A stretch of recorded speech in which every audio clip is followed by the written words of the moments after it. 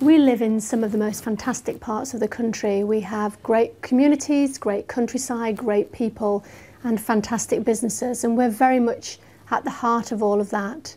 And we want to ensure that our customers can continue to enjoy great tasting, clean water, and also to be able to rely on us to take away dirty water and treat that effectively and return it to the environment.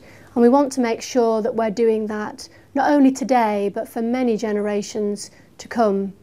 Because water and wastewater treatment is a long-term business, and we know now that the decisions that we're taking are going to affect the way that we impact the environment and the way that we produce that clean water for many, many years to come. And this plan is about how we plan to do that for the next 25 years.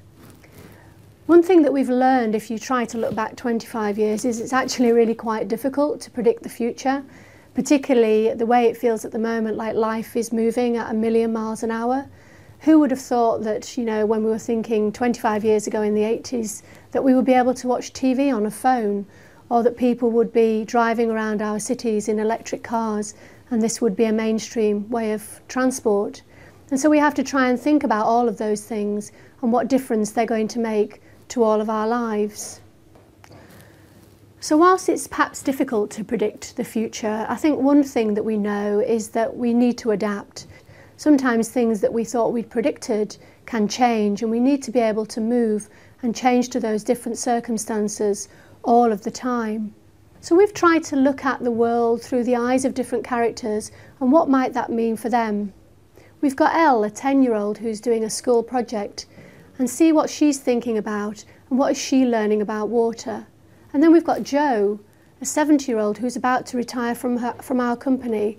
What does her world look like, and what many things has she looked back on over the years that she's worked in Northumbrian Water? And you can see more characters in our storybook, Imagine Life in 2040.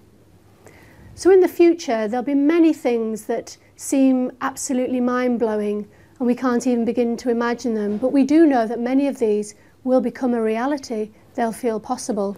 So in thinking about the future, we've looked at trends and we've taken advice and guidance from many experts in different fields to challenge our thinking and to see what we should be focusing on when planning over that kind of timescale.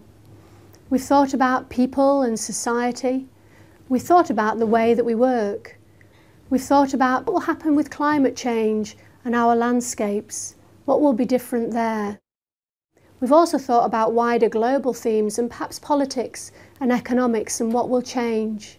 We've thought about technology, and we've also thought about the infrastructure that our country needs. We obviously are impacted by planning for roads, railways, energy, communications and of course water.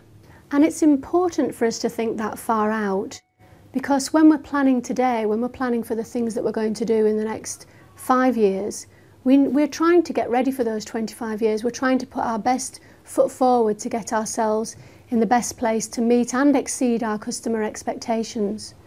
So our outcomes in 2040 describe what we're going to do and what we're going to change in order to deliver against those challenges. So whatever life is like in 2040, we want to make sure that we're providing affordable, world-class water and wastewater services so that our customers can be sure that they're receiving the best possible service that we can provide.